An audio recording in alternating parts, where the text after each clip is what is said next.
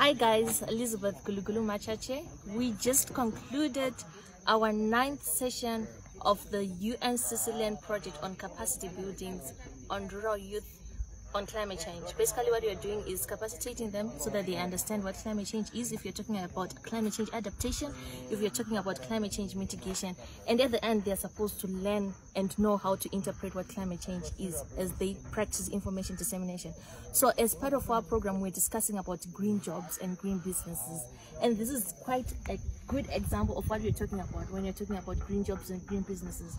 This is the RDC Council in Zvimba, and imagine they pick up their seeds, they do all their budding here, they do everything by themselves. They don't need to buy these seeds. These are all the trees that they have.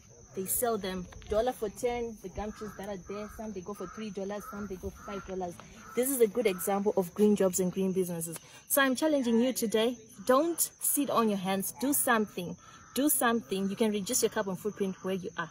Ciao, later.